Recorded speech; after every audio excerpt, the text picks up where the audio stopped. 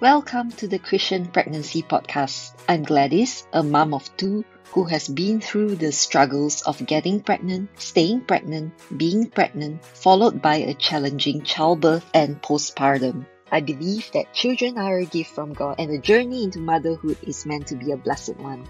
But the evil one has come to kill, steal, and destroy our joy and peace. And that is why so many are struggling with stress and fear in pregnancy, childbirth, and postpartum. As daughters of God, Jesus has come that we may have abundant life. And this abundant life includes joy and peace throughout your motherhood journey. If you're ready to overcome stress and fear in pregnancy, childbirth, and postpartum by applying God's word in your life, get ready for a peaceful and joyful ride into motherhood when you discover who you truly are and connect with your Heavenly Father in deeper ways. If you are ready to thrive and not just survive through your pregnancy, childbirth, and postpartum, hop on in, sit tight as we ride together into motherhood with Jesus at the wheel. Hi, daughter of God. Firstly, I want to invite you to join the Facebook community that I'm setting up. So go on over to bit.ly/Christian Pregnancy Group. That is bit.ly/Christian Pregnancy Group. I created this group as a community to support one another through pregnancy, postpartum, and motherhood, so that we can journey together and grow together as a community. If you have any questions or need support in any area in pregnancy to motherhood, please post in that group so that others can support you. Also, if you have any topic in mind that you would like to hear on this podcast, do reach out to me through that Facebook group as well. I'm always looking for topic ideas so that I can best serve you in this journey from pregnancy to motherhood. So go to the Facebook group at bit.ly/Christian Pregnancy Group and be part of the community. Introduce yourself and participate in the weekly post topics. So, back to today's episode. Today's episode goes live on my birthday. So as a birthday special, I would like to share part of my testimony in this journey to motherhood. Specifically, how I went through my second miscarriage, which happened on my birthday 5 years ago. For me, birthdays are a mix of emotions because 5 years ago on my birthday, I lost my second pregnancy. Maybe I shouldn't use the word loss because I know where my baby went, which is to heaven. But yes, I miscarried on my birthday 5 years ago. The week before it happened, things didn't look good and the heartbeat of the baby was slowing down and it eventually stopped. I was praying and hoping for a miracle at that time and just hanging on in faith for a miracle that my baby would somehow be alive and be well. I was praying and crying out to God at that time. The night before my birthday, I wrote a letter to my baby whom we had named Jamie. I wrote a letter to Jamie telling him that I wish I could have been his mom on this earth and that I was so sorry that I couldn't do anything to help him. In fact, I did all that I could do, which was to pray. I prayed and I released him to the Lord and prayed for God's will to be done. And shortly after that, it turned midnight on my birthday and the miscarriage started. That was how I celebrated my birthday 5 years ago. I was lost and broken and wondered why had God forsaken my baby and why had He forsaken me? I was wondering, was this a punishment from God? I had all these negative thoughts swirling around in my mind. Of course, now I know that miscarriages do happen because we live in a fallen world where things like this happen because of the fall of mankind and sin.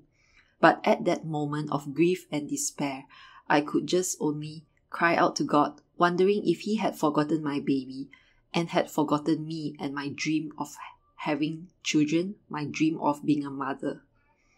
And that is okay. I believe that God wants us to come to Him with our deepest emotions, whether they are positive or negative, joy or despair. He meets us where we are. The amazing thing as I now look back on this incident when my second baby went to heaven without being on earth, as I miscarried for the second time on my birthday of all days, As I was sitting in despair, thinking it was just a cruel joke that it had to happen on my birthday, I realized that God already knew that 3 years later I would celebrate my birthday with 2 beautiful children. I could barely even dream about it at that time, but God knew. Psalm 139 verse 16 says, "Your eyes saw my unformed body. All the days ordained for me were written in your book before one of them came to be." So, He knows all of my days, and He knows all of my baby's days, the first and the last, even before we were conceived. He knew that my baby would go to heaven on that day, just as He knew that I would have to go through another miscarriage after that before eventually having my 2 children. God knows. He knows the future, and He knows how it would turn out. And He not only knows, but He also cares.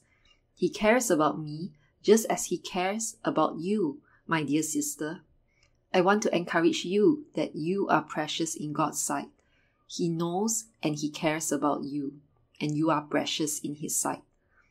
Whether you are going through the valley or praising Him at the top of the mountain in this season of life, take comfort in knowing that He knows and cares, and that you can come to Him and come before Him with all of your feelings and emotions and thoughts, and He will be there for you. He will be there with you. He knows what lies ahead in your journey, and only He knows. It is not the end of the journey yet, wherever you might be right now. In Jeremiah 29 verse 11, God says to His people, "For I know the plans I have for you, declares the Lord, plans to prosper you and not to harm you, plans to give you a hope and a future." We as God's children can trust in God's plan to give us hope and a future, and continue following Him and trusting Him even when things are difficult and things don't seem hopeful and the future looks bleak. Trust in God, trust in His word and His promises. I'll end with a passage of scripture that I have held on through the difficult times, and I was recently reminded of this passage again. It is in Habakkuk 3 verses 17 to 19. I'll read it. "Though the fig tree does not bud, and there are no grapes on the vines, though the olive crop fails and the fields produce no food, though there are no sheep in the pen and no cattle in the stalls, yet I will rejoice in the Lord. I will be joyful in God my Saviour. The sovereign Lord is my strength. He makes my feet like the feet of a deer. He enables me to tread on the heights." Yes, so that was Habakkuk 3 verses 17 to 19. And this passage of scripture, it talks about how Habakkuk, the prophet, chose to rejoice in the Lord, even in the midst of suffering, and he proclaimed that God is his strength, and God makes his feet like the deer's feet to tread on the high places, to tread on heights. Now, I have seen a documentary about mountain ibex, which are like mountain goats, and they walk on impossibly steep cliffs at the side of the mountain.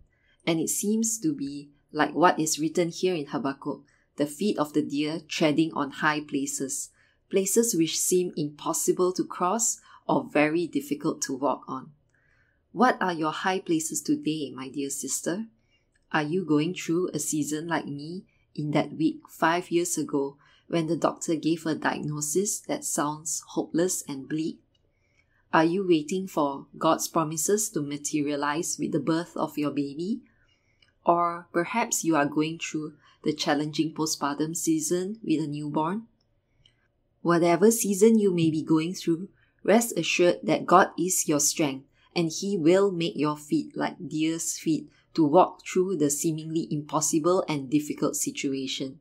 It is only possible because God is your strength. And because of that, we can rejoice. Though things may not go smoothly at times, or even most of the time, we can rejoice in Him because our hope is in Jesus and not in the things of the world. Let's close in prayer. Dear Heavenly Father, Thank you that you know everything about us, even from before we were conceived. How amazing that you hold all our days in your hand, and you know each one of them, even before we were born. I pray for my dear sister listening to this, that she would take comfort and joy in that. I pray that she will rely on you as her only source of strength, no matter what season she is going through right now. I pray that she will praise your name and rejoice in you. Make her feet like deer's feet to tread on the high places that you are leading her through. Thank you, God. In Jesus' name, amen. If this podcast has blessed you, please share it with a friend who needs it and leave a written review on Apple Podcasts. This would help this show bless more women who need to learn to apply God's Word in their lives in the motherhood journey. Also, come join the Christian Pregnancy Podcast free Facebook group and get on the waitlist for the Christian Pregnancy course. The links are in the show notes. See you in the next episode, and may God bless you with His peace and joy always.